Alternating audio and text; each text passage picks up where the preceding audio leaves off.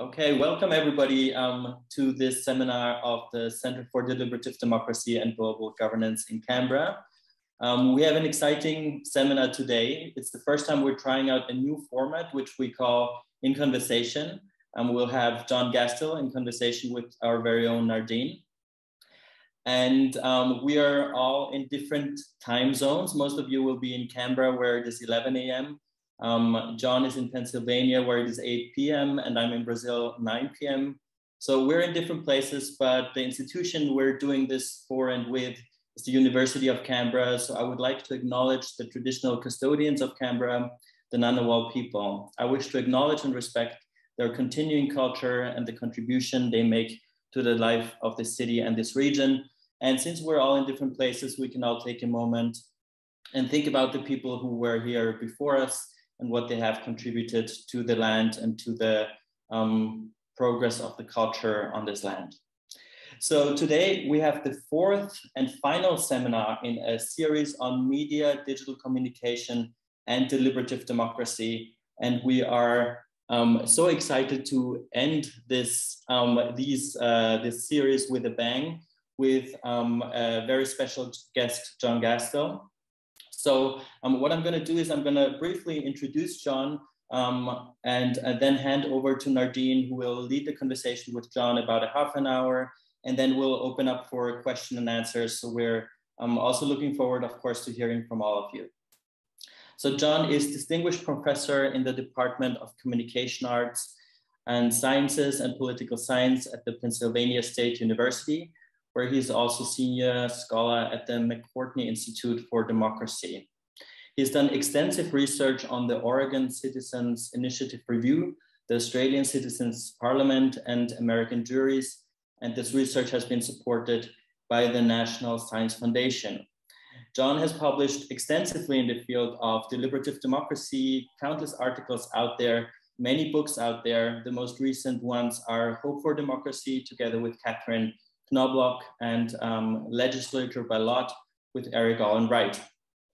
What some of us might not know yet is that John is also writing novels, science fiction novels including Dungeon Party and Grey Matters, which I think is very exciting and a very cool thing to do.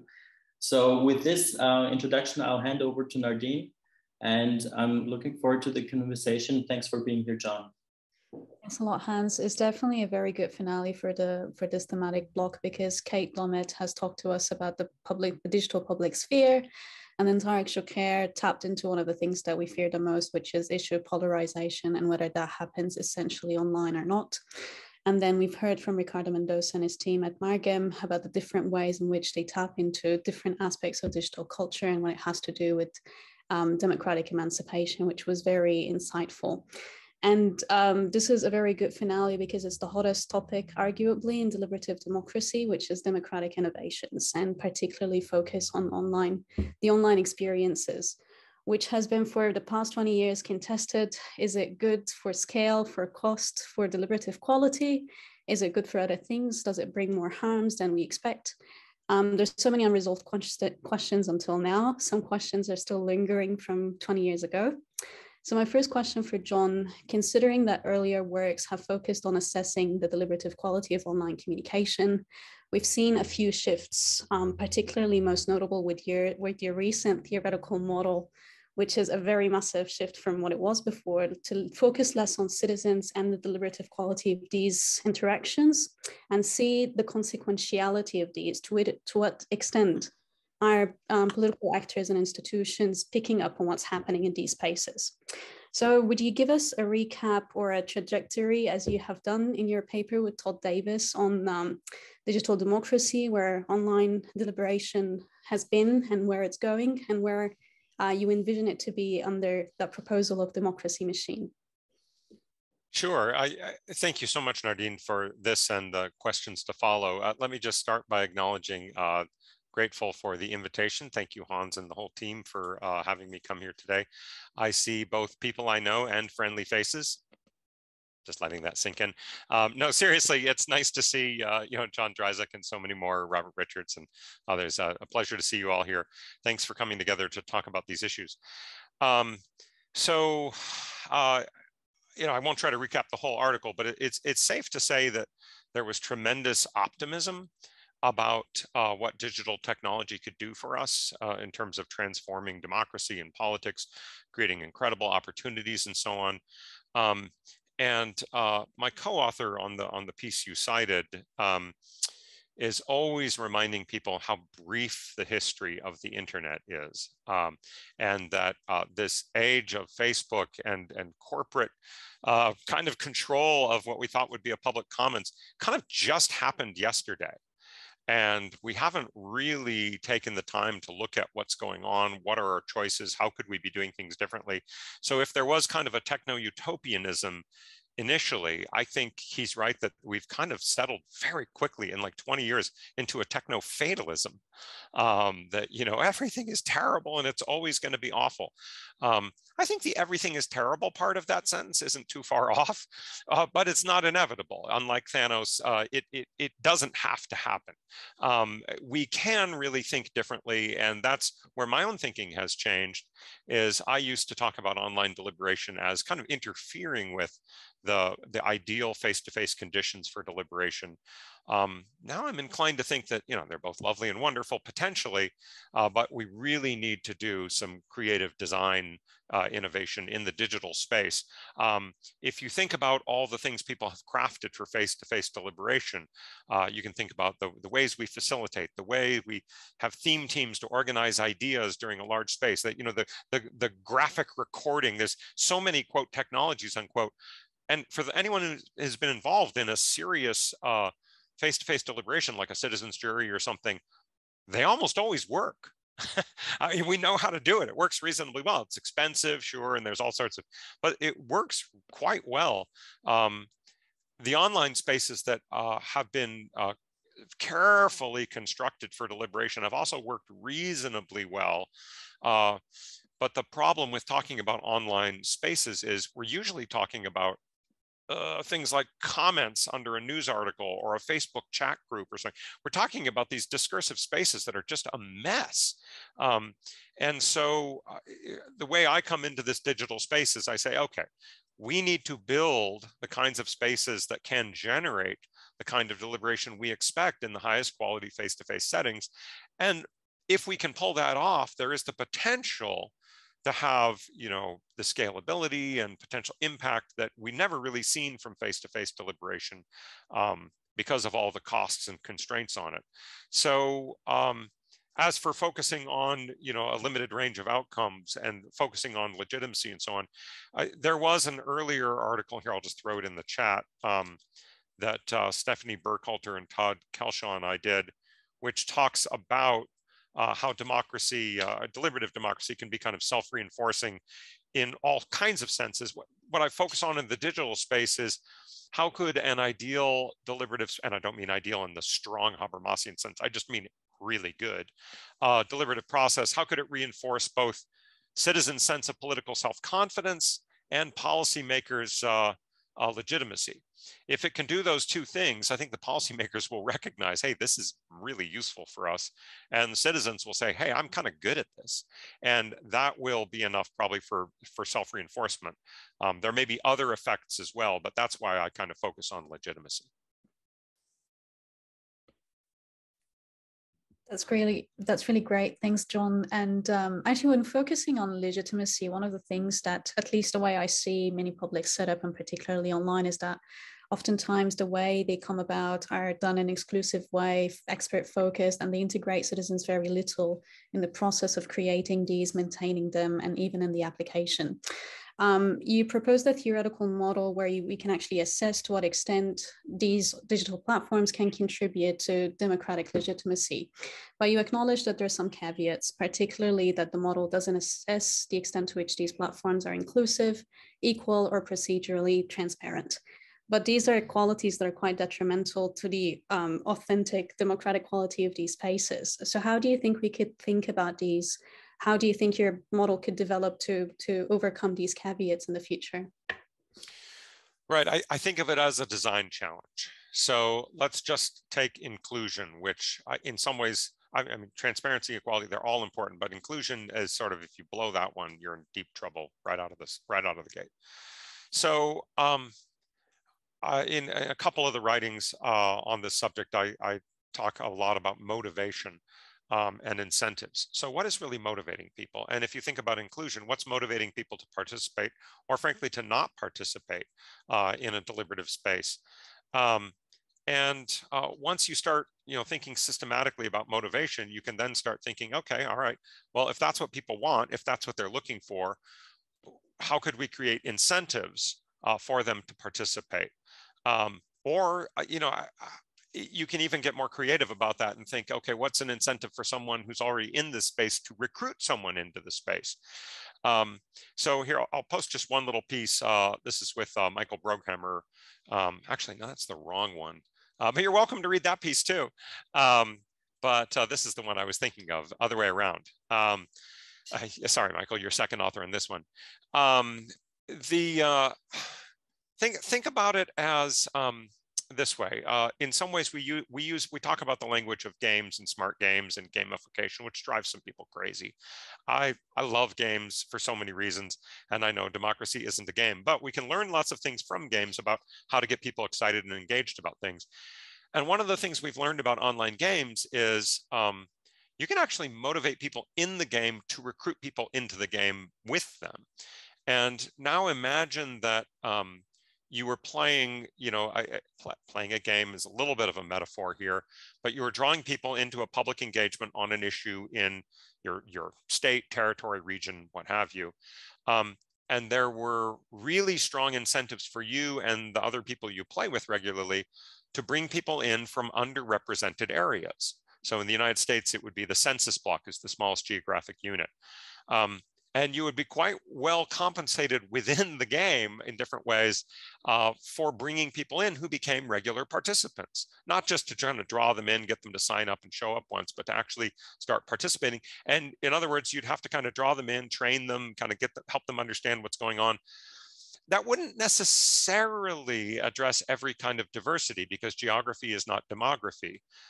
But it would go a long ways toward that, just to have representation from all the different geographic parts of whatever political unit this is.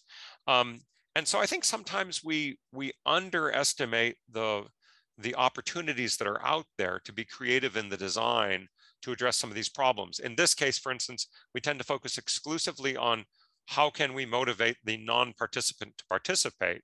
But in this case, the insights from gaming is how can we motivate the participants to bring in new participants and then create incentives so that they don't just replicate themselves, but they bring in people who are different in at least one way geographically. That's just an example. So yeah, I think creative design is one of the ways we get around this.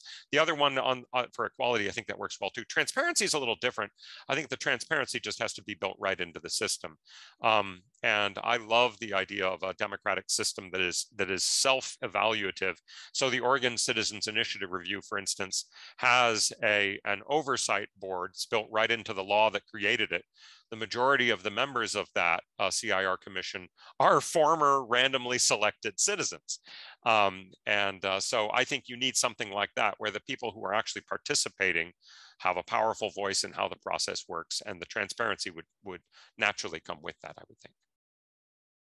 Yeah, that's really great, John. And I think one of the things that got me thinking about what you said now is that gamification could be a solution to inclusiveness, but at the same time, was this something attempted in face-to-face mini publics? Because you're saying that they're not two different things we can take. It's definitely a design challenge.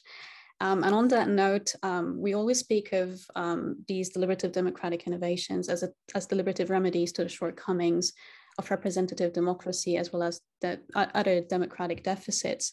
But I was wondering if you have any thoughts about some shortcomings in these deliberative remedies. What are the areas in our deliberative thinking that weren't remedying themselves in a circular way? Yeah, there's three things. The one I won't harp on because I've already said it twice in to answer just two questions is design, design, design. I think we underestimate how much design work we need to do because we've been spoiled by our success in face-to-face spaces. So I think we need to get really creative about the different ways people could deliberate online. I think the Every Voice Engaged Foundation is one of my favorite examples of a tool that was created with deliberation in mind. It creates a unique experience where you're deliberating in a sort of chat-based environment, but you're seeing a visualization of the common ground and disagreements you have. It was called Common Ground for Action. It was partly funded by the Kettering Foundation, and now the Every Voice Engaged Foundation is championing it. So I think we need more creative, real innovations in design like that.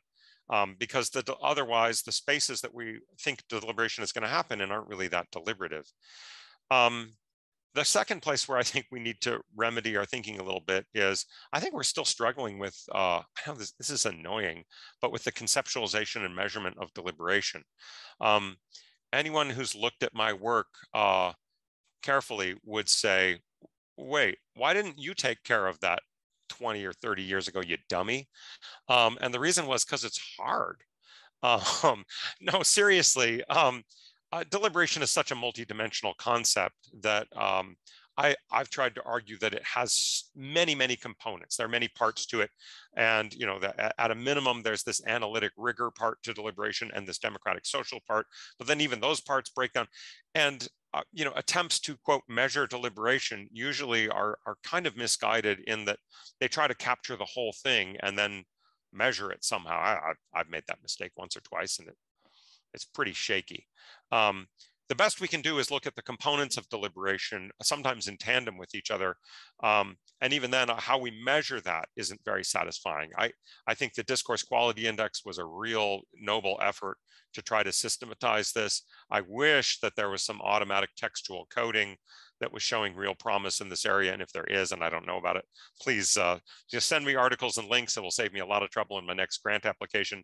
I continue to hold out hope that the best of those systematic coding processes will be inferior to simply counting the number of question marks per line of text, which I hold out hope is going to be the most robust indicator of deliberative quality, just because it would be hilarious. But anyway, so conceptualization and measurement, I think, holds us back, and we get kind of hung up on that. And then finally, testing. That you know, if you're going to design and you're going to have some metrics for deliberation and obviously for other outcomes, which we're more sanguine about how to measure, you know, we just got to do more systematic testing. And I realize how tough it is in this field. You know, if you want to, I did a piece on experimentation a little while back, and it was kind of discouraging how little there was out there that was real systematic testing. You know, anything approaching, you know, a randomized controlled trial. I'll throw that in the chat, but hopefully it doesn't cause despair. It's just expensive, and it's, you know, the scale problem is almost insurmountable. You know, how are you going to have, you know, a 2x2x2 experiment with, I don't know, let's be robust and say 40 deliberative processes in each cell? I mean, there's not hardly that many processes in a given year around the world, you know, of the kind we're really talking about. And then what are you systematically varying? You know, we tend to compare a citizen's jury with, you know, 12 people or 20 people that meets over, you know, a week versus a citizen's assembly with 200 people that meets over several, you know, there's so many variables. But in the online environment, I'm a little more optimistic that we can do some really nice testing, because it does lend itself, because it tends to scale up a bit more. We can look at sort of the micro processes of deliberation. So if you tie those three things together, I think we could remedy our thinking and theorizing about deliberation by being more aggressive in coming up with new design ideas, and then having good measures of deliberation to test the quality of that process that's resulting, and then testing. I think we will make advances and hopefully catch up with some of the real quality deliberative processes that have been developed in face-to-face settings, let's be honest, over, you know, more than a century, or if you want to think about it, over millennia. So hopefully the online space will catch up by doing those things. Yeah, actually, I do have many questions to follow up on this, but I'll keep it short and brief for the sake of time, and so to also hear questions from the rest of us who are present today. But I wonder if you also think that there is something to remedy about the US centricity of these experiments and designs. Say a little bit more. I have a feeling I know where you're going, but give me a little more detail. I think we do. I mean, like we were doing that in Connecting to Parliament, which is really interesting. It's a supplantation of Connecting to Congress, developed by Knobloch and others. Also when Fishkin was developing the artificial facilitator in Stanford, in Finland, the teams were also taking the same design, and it didn't quite work in the Finnish context. So I was just wondering if that US centricity is something to remedy, or you think it constitutes the basis because you've got the resources, we've got the know-hows, and then the customization or contextualization could be something to develop in the future. Interesting. So I guess that question threw me off a little bit because I think of the US as lagging way behind on deliberative innovation. I see your point though. So one of the processes I love is called Console, which hasn't reached the US to my knowledge. Maybe somebody's using it somewhere. But that was developed in Spain and is being used in various places. And that's one of the more promising platforms to really do testing on. The stuff with Fishkin and the virtual facilitator, that's interesting. I mean, I think of that as a little technical experiment, but not really an experiment. I mean, I guess let's call it kind of technical tinkering. It's fun to see how useful it can be, but I haven't seen any systematic experimentation on it. I mean, I've used it in my class and it's kind of fun. I love hearing the voice of Alice Sue. If you guys haven't met her, she's great and kind of runs the place. You know, so that's interesting. Yeah, it would be really deeply ironic if most of the experimentation happened in the US, given that the most important innovation is mostly happening outside the US. I would like to think that there could be some universality to these platforms' basic features. So when I think about the console software, for instance, I mean, the heart of it was ways of getting people to participate in something more akin to kind of a referendum process. And the software translates really well across geographic borders. But you're right, when you get into some of the subtler details, like how would you facilitate a discussion and so on, there's going to have to be a lot of customization. They've built their software for customization, so it's a smart way to build it from the ground up. But yeah, that's certainly the case, that as the experiments are going, there's going to have to be a lot of translation across countries. I'm just thinking of a study right now we're doing with the US and Germany, and we're looking at things like biased information processing and so on. And even there we're testing, for instance, what are the things about mini publics that make people trust them? And in some ways, these online processes propose massive mini publics, but then the larger public being interested in what they found. And we're finding inconsistent results even between those two countries on what aspect of the mini public matters to people. You know, we all assume that, oh, random selection, they hear from experts, they hear from, no, those things often don't matter, but in one country they do and in another they don't, and we're not. So I think you're right, there's a lot of differences in those things. What I would like to think is that a systematic research program could bring in enough collaborators internationally that you could be running parallel experiments and you start finding these variations. So back to the point about motivations and incentives, I would like to think that those are abstract enough concepts. The piece I did with Programmer about motivations, that's real fundamental kind of anthropological stuff about, you know, what has always motivated human beings and so on. But the articulation of that is going to vary quite a bit. So for instance, there's a pretty fundamental motivation to belong, right? Well, what counts as belonging? What motivates you? What makes you feel included and lights up that part of your brain and makes you feel like you belong to something? That's going to really vary. But the motivation, I think, will be consistent. So hopefully, and in the Democracy Machine project, we've got a pretty good international team of collaborators. So hopefully we'll be finding those ways that the differences across national borders and across cultures within those borders will still lend themselves to the same basic experimental structures and designs, even as the details wind up being quite different about what kind of motivation, or a little bit the weighting of, say, the achievement motivation versus the belonging motivation. Those things will vary across cultural lines, but I do think the broader theoretical model should still hold up.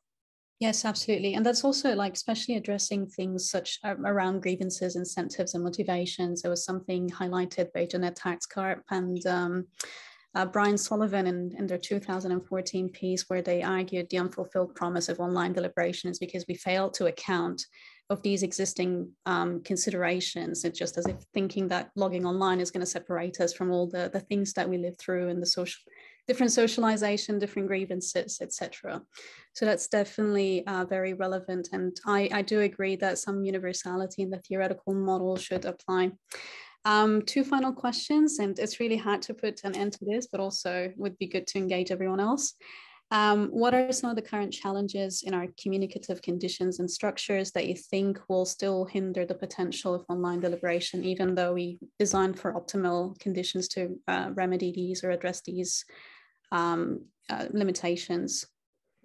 I'll give a shockingly short answer just to get us to the next part, but two very different answers. One is to the extent that corporations are controlling the spaces in which we do these innovations, I very much want to build space outside of that, but you have to be careful about building a space where nobody goes. In Facebook, there's so much already built in there, for instance, to channel people into bad behavior, because it keeps them there, it gets them excited, angry and such is a way to keep people engaged. So I worry about that. And even if we can siphon them off, I've been making the argument for a few years that if Facebook wants to exist, to continue to exist, it does risk being regulated out of existence as we know it.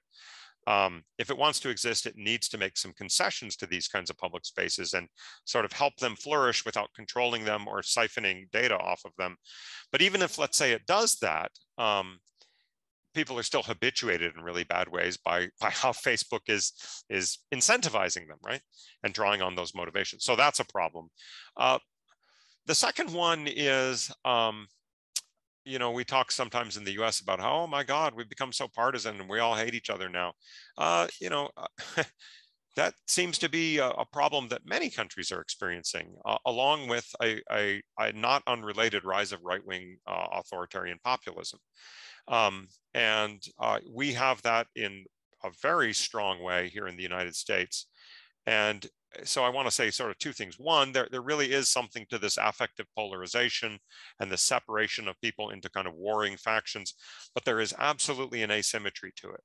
That is, there is a level of hostility both to people and to facts that is more prominent right now in the United States among political conservatives who are drawn to this sort of populist authoritarianism.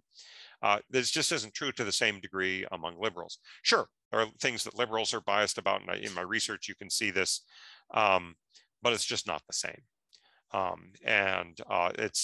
It's funny because when I started writing about deliberation, some of my colleagues would say, God, you're so reactionary.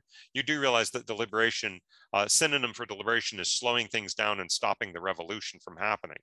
And I was like, well, not necessarily, but I see your point, right?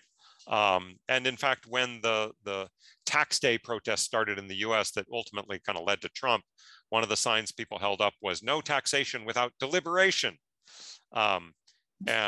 So it is ironic that conservatives seem to now be very hostile to deliberation, even though it is in fact a very conservative principle at its root. Though sure, it can lead to radical transformation, but it is meant to slow things down to cause us to consider. And it has tremendous respect and deference to authority. We were talking about a minute ago, that expertise is valued in a way that should appeal to conservatives as well. Anyway. Yeah, I promised short answers. One of them was short, but the other was not. Well, both were quite rich, actually. I never thought about deliberation as a conservative institution in that sense, but it's interesting to see it in that light and see how it could actually work in slowing things down. On a lighter note, the final question I have for you is, you do make references to sci-fi pop culture in one of your titles. You wrote a book that's in sci-fi, that's pretty big in digital culture, not too far from digital communication. So what do you think is the relationship between sci-fi and political theory, and how do both feature in your work, or what kind of relationship do both have in your work? It's funny. I did there was a comedy troupe here in the US. Donegal Young, one of my colleagues, is part of this Philadelphia comedy troupe. And during COVID, they had to go online. And so she had me come on and do this funny little interview game and so on. And she said, do you realize how kind of depressing your fiction is and how optimistic your nonfiction is? She's like, I'm confused. I thought it would be the opposite, right? I thought your nonfiction would be like, we're doomed. And your fiction would be like, there's hope. But I mean, there are things like the Oregon Citizens Initiative Review that most people don't know about, but it actually works quite well. And some folks in Switzerland and Finland have experimented with expanding it and modifying it, and it's worked reasonably well in those other contexts. So that's very encouraging. But in the fiction, I guess though I'd like to think it's funny and fun and engaging, as I kept revising it, it took a more and more serious tone. More in kind of the tradition of Aldous Huxley or George Orwell, kind of a cautionary tale about, how optimistic we can be about technology and where we're headed. But I really do think there is a neat relationship between political theory and science fiction in that I think deliberative theory is a good example of this. Innovation is one of the things we really need. Democratic innovation, fortunately, has become quite popular. Some of the ideas we're talking about, like citizens' assemblies and so on, have actually been in fiction several times. There was a terrible novel called Ecotopia back in the 70s, which I used to cite from now and then just for giggles. But they talk about mini publics and stuff. I mean, it was, so anything you want to imagine, you can imagine. And of course, I worked deliberation into gray matters, but in a very satirical way, because I couldn't help myself. But so I think there is a relationship there that we should be creative, we should be innovative. The difference is that the novelists don't have to run experiments. So hopefully that answers the question. And I just want to say again, I was thanking Nardine before we started, the fun questions, and I was really curious to hear what I would say in response. So I'm not sure I totally agree with all my answers, but I'll stand by them at least for the hour.